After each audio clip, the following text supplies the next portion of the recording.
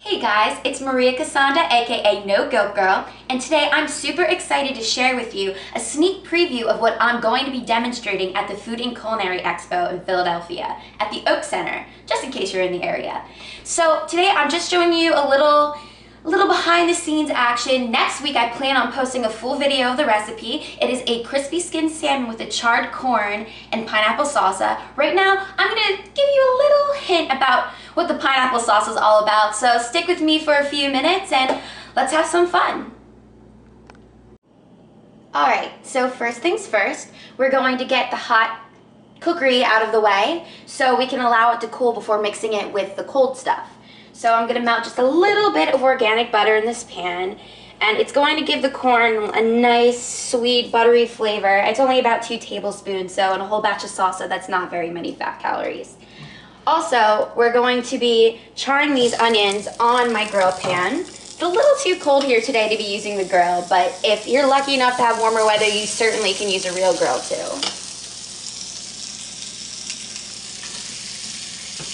Okay.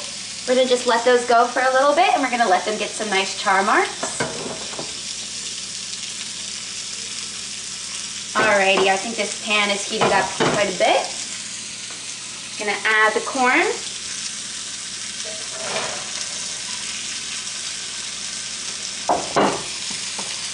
And we'll see what that looks like in a few minutes. Okay, so here we have some beautifully caramelized onions made on a grill cast iron pan. Like I said, if you have a real grill going, go ahead and feel free to do that. It's just a little too chilly here today. Spring is being a little shy. So I'm just gonna slice these on up.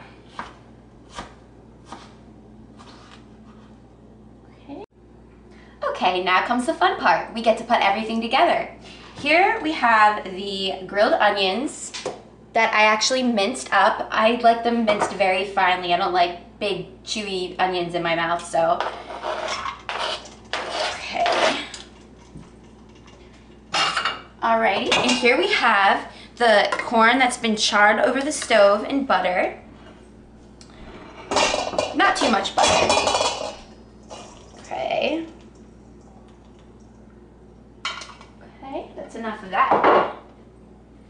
Alright, and here I have rainbow cherry tomatoes that I actually concassate, and what that means is I blanched them so in boiling water for 10 seconds, and then I submerged them in ice water, and then I just peeled the skin off. That's a really easy way to get the skin off. In fact, I will show you next week in my video how to do that a little bit more in detail. So I peeled the skin off the tomatoes, I squeezed out some of the seeds, and I just blended them up in a food processor because I like more of a, I don't like a real chunky salsa.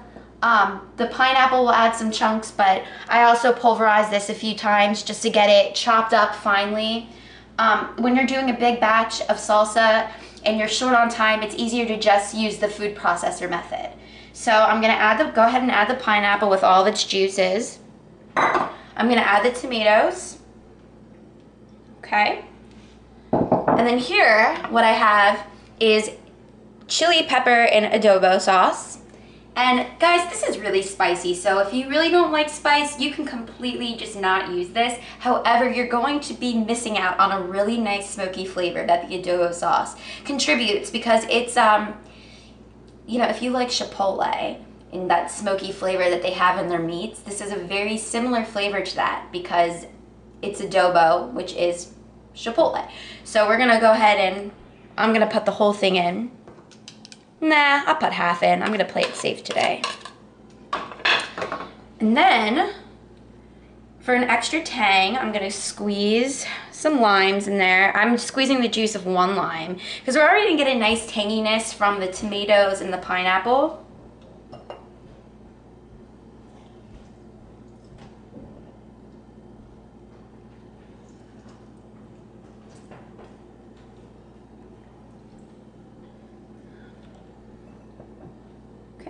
And now we're just going to add a few tablespoons of cilantro. This again is optional. Not everybody likes cilantro, so you can just do that at your own discretion. And then To finish it off, I'm gonna add a little bit of salt to the tomatoes. It adds a really nice flavor.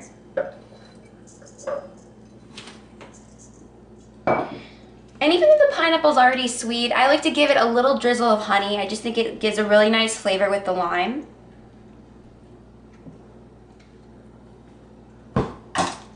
And then we're just gonna kind of toss this all together.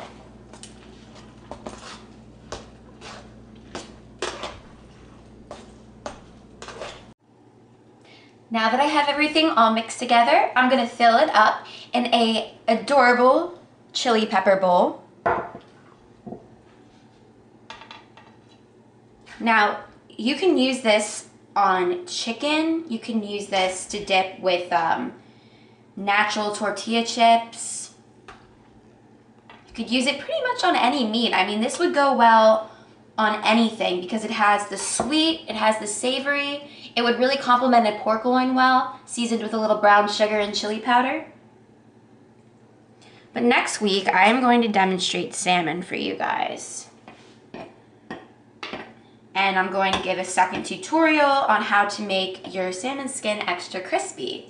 So here we have the charred corn and pineapple salsa, and I tried it and I must say it is extra delicious, and I feel confident giving this recipe to you guys to enjoy at your homes. Thank you for staying with me for another episode of NoGuiltGirl, and I'll catch you later. Now I'm here, don't say it's too late to try those tears and check your vital signs. Now I'm